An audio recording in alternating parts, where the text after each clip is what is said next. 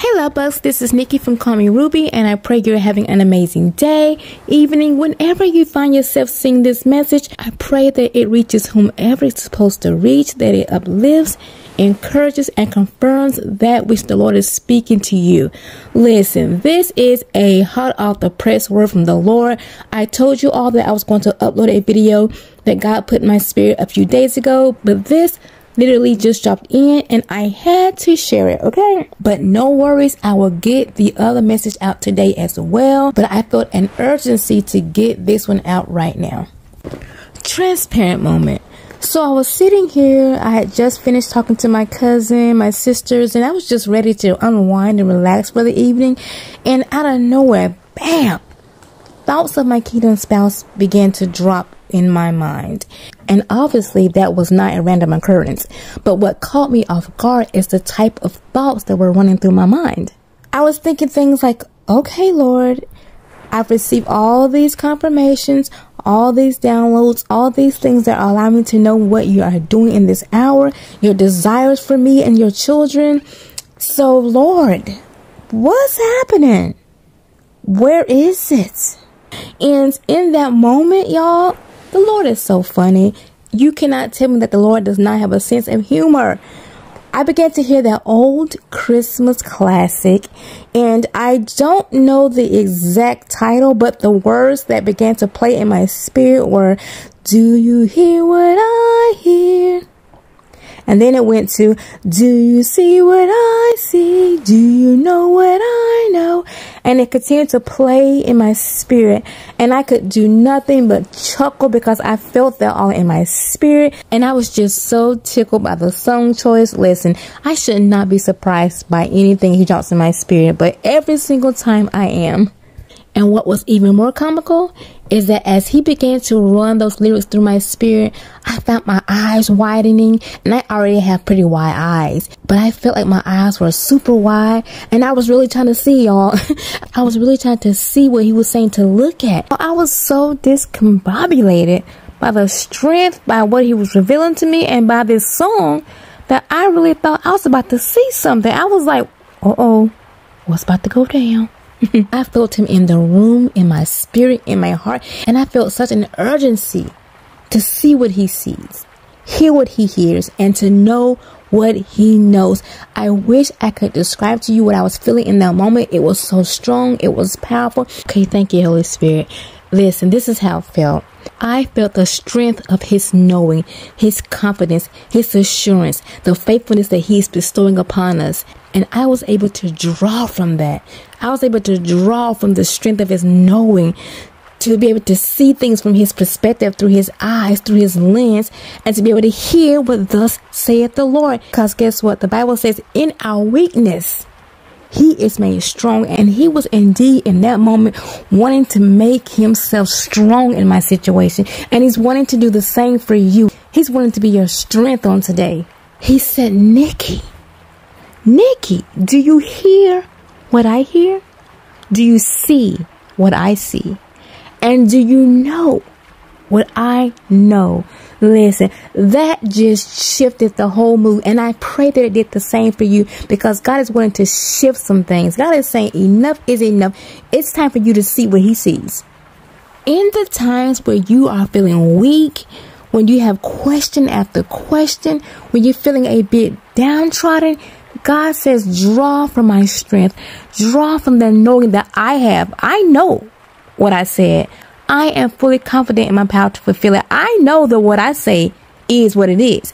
I know that what I speak regarding you can't do anything but be fulfilled. So God is saying, I got this.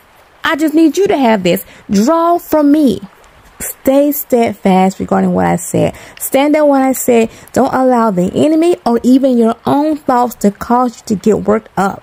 Because listen, I am one who is, I'll say I'm pretty solid when it comes to just standing fast and hanging tight, because listen, it wasn't always the case. It wasn't always the case, but the Lord has brought me a mighty long way, you all. And I know that is my testimony. I know that God has put me in this place of true contentment so I can offer others strength, offer you peace, and to uplift your spirits. This has nothing to do with me and everything to do with the Lord. I do not boast in anything but the Lord Jesus Christ. So I have learned to trust His timing and to trust the seasons and to trust where He has me. So it's been gravy. It's been all good. But today, y'all, today I was like, what in the entire world?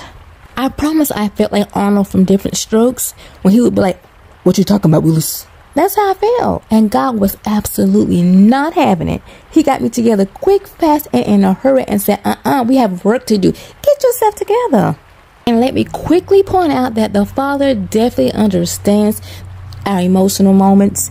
He definitely understands the questions. He definitely understands where we are, but He does not want us to wallow in that. He does not want us to become weary, to become frustrated, and to just get all in a tizzy. Because let's be honest, bless our hearts, when we start getting impatient, frustrated, weary, we start acting a little cray-cray. We start doing things that we know better than to do. We start trying to put our hands in things and making ourselves to believe that the Lord said do A, B, and C. And God's just sitting there shaking His head like, no. That is not what the Father wants. And that is why He does not want us to get worked up and frustrated and all in our feelings, because He knows where it can lead. And the Lord just had to say, listen, Nikki. I need you to stay focused. I understand that you're an emotional being, but I need you to stay focused because it's right there. For whatever reason, the Lord keeps putting arm's length proximity in my spirit. The whole time I've been doing this video, I have been sensing that in my spirit, and I've been feeling the urge to reach out my arm. And the Lord is saying that is how close you are to this promise. Listen, this is not for everybody, clearly, but for those who is for it, it will resonate in your spirit. Take it to the Lord and ask Him what that means for you. Because listen, I'm just the messenger. I'm just telling you what He said. I can't always interpret what it means exactly to you, but I keep hearing that arm's length proximity. Reach out and touch somebody's hand. Make this world a better place if you can. Y'all know how I am with these songs, but listen, I'm hearing now that the Lord is saying you are about to touch this promise. It is right there, and it's not a matter of if you two can make this world a better place. You will, because God has brought you together for purpose. Okay, Lord, I see how you made it make sense. You are about to touch this promise. Listen, reach out your arm and know that it's right there. Your faith is your reaching, okay? Your faith is you reaching out, and the Lord is saying it's right there. You're about to touch this thing. That is why I know that the pressure that we are all feeling, those who know that we are in our season of marriage, not even the season, but this hour, we are in that hour. It's going to happen any day. God's not just talking to get us excited. God is telling us what He's about to do, because it's here. And He's saying, do not get distracted. Do not get thrown off. Do not listen to the voices. Listen to what I say. Do you know what I know? Do you see what I see? Do you hear what I hear? And so, you know, I had to go to YouTube and hear this song. And the first song that popped up in my feed as I typed it in was the Bing Crosby version, which I love. I like the sound of his voice. I like the old school feel it brings. And y'all, so many things stood out in this song. I felt it in my spirit. God was confirming things, and God was just wanting us to know, do you know what I know? Do you see what I see? Do you hear what I hear? But the one lyric that really stood out to me was this. Said the King to the people everywhere, listen to what I say. Let me repeat that. It said the King to the people everywhere, listen to what I say. The Father is wanting you to listen to only what He says. His word is what matters. His word is what is tried and true. His word is what is not going to return to Him void. His word is the know all, say all. It is what it is. Don't you dare be looking at what you don't or do see. Don't be stressing out about the fact that you have yet to see any physical evidence of what the Lord has spoken to your life. Don't get worked up about if this individual is with someone else. I don't care what it is. The Lord is saying, listen to what I say. I'm the king of the situation. I'm the king of this. Another song tried to bust through, but I'm going to fight it. But listen, the Lord is saying, I am running this show. I am the captain, and it is all about what I said.